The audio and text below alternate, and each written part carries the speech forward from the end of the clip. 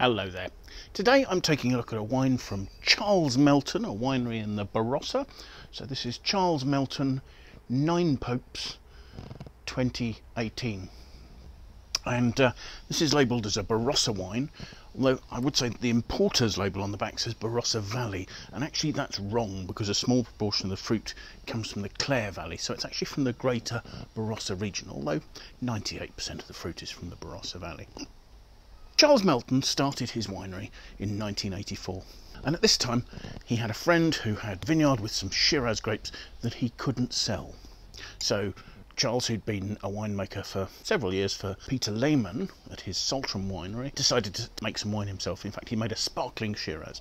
But at this time, in the 80s, it was an opportune time for Charles Melton to start a winery, because actually he was one of the people who realised that there were some fantastic resources in terms of old vine vineyards within the Barossa Valley that were being undervalued. In fact, in the 80s, the Australian government had a vine pool scheme in the area, and yet some of these vineyards were 100 years old.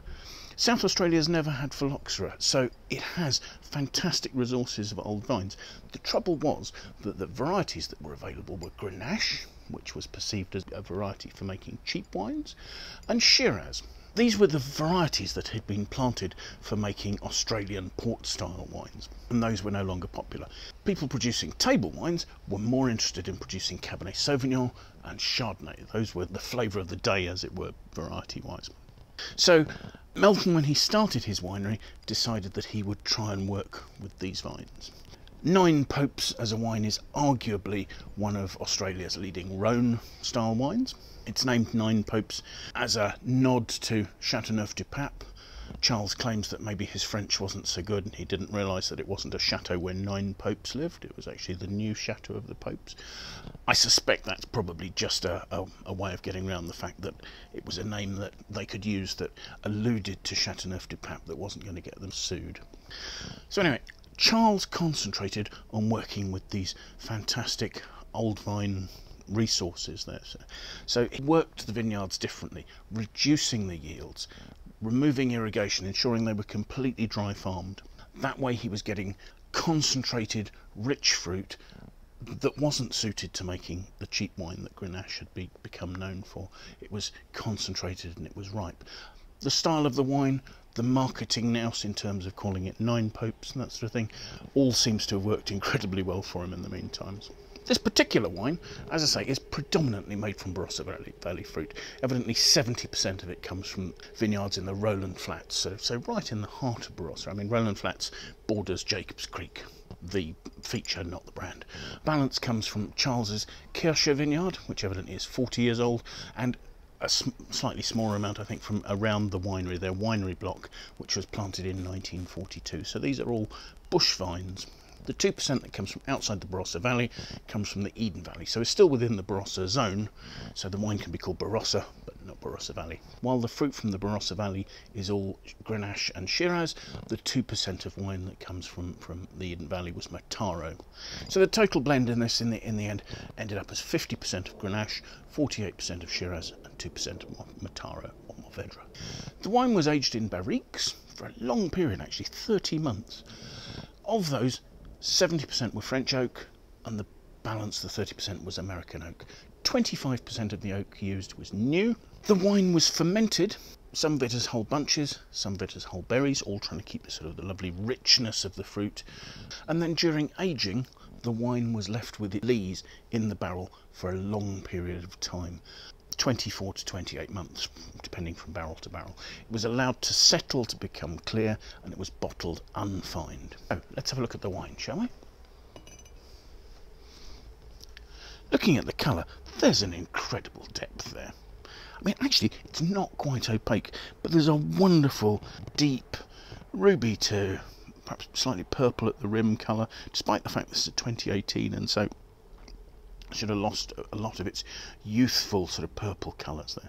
Swirling it, it's a thick wine with 14.5% alcohol, and not surprisingly, it's forming a few tears on the glass there. Perhaps not as many as I'd have expected actually, but it's doing so nonetheless. Let's have a look at the aromas, shall we? the aromas are the combination of that rich, ripe fruit and the oak. So you've got a rich, almost sort of plum prune sort of note, almost sort of slightly stewed prune, high-toned note there, but that's backed by vanilla, and behind that cedar, and there are sweet spices. This is opulent. It's almost sort of like a rich Christmas pudding with sort of that sort of cherries and dried fruit, and you know, the high-toned, almost sort of spirity notes. It's almost port-like. It's a very inviting aroma.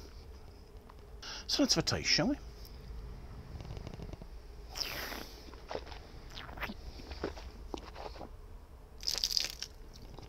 There's a delicious richness and ripeness there. The wine's got reasonable weight, but at the front palate, it's fresh and it's red fruit. It's showing red currants, red cherries, cranberry, that sort of almost a fresh red fruits. Then behind that there's a deeper, richer, plummy note, and that plum is supported by notes of cinnamon and vanilla, those sweet spices, all beautifully integrated there. I mean, they don't stand out as those, you're looking for those. There's a sort of a chocolatey texture. The structure is really smooth and supple. There's plenty of tannin. I mean, this is medium to full-bodied. There's an alcohol warmth to the mid palate. It's not hot, but there's enough warmth to just round out the richness of that fruit. And again, it's almost like a sort of dried red fruit, dried cranberry, glacé cherry, those sort of concentrated red fruit notes coming there with lovely ripeness, finishing off with more of those cedary notes and touches of cinnamon, a sort of exotic sweet spices more on the finish, where the warmth is helping to enhance those as they come out of the sort of the rich plum prune fruit. And the lovely roundness and the juiciness of the fruit carries on to the end, which suggests to me that this has got really quite nice fresh acidity, and that was what we saw at the start there as well.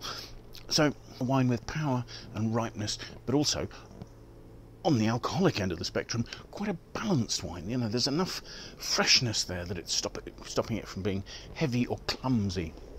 And there's a nice length to the finish. So yeah, I think that's a really enjoyable wine. That was Charles Melton, 9 Popes 2018 from Barossa. Thank you for watching the tasting. I hope you found it interesting. If you've enjoyed it, do please like, share, leave your comments. That'd be great to see. Do consider following us on YouTube. That'd be fantastic to gain your following. And then hopefully we'd be able to see you again at another tasting very soon. Goodbye for now.